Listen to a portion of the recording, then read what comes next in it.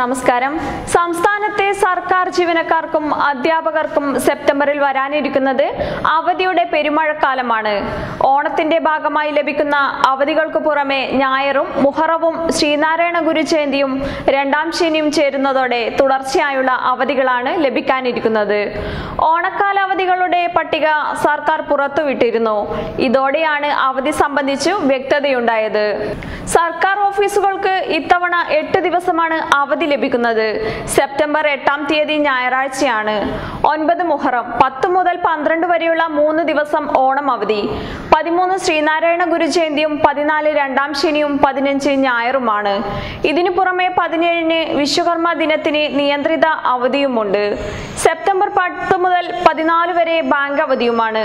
എന്നാൽ പ്രളയ ദുരിതത്തെ തുടർന്ന് വിദ്യാർത്ഥികൾക്കൊട്ടേറെ അധ്യയന ദിനങ്ങൾ നഷ്ടമായിട്ടുണ്ട്.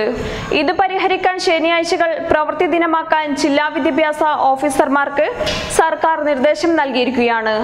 ശനിയാഴ്ചകൾ പ്രവൃത്തി ദിനമാക്കി നഷ്ടമായ അധ്യയന ദിനങ്ങൾ തിരിച്ചു പിടിക്കാനാണ് അതത് DDOമാർക്ക് പൊതുവിദ്യാഭ്യാസ സെക്രട്ടറി നിർദ്ദേശം നൽകിയിരിക്കുന്നത്. ഓണപരീക്ഷകളുടെ തീയതിയിൽ മാറ്റമുണ്ടാവില്ലെന്നും വിദ്യാഭ്യാസ വകുപ്പ് അറിയിച്ചു. News desk കവാർത്ത.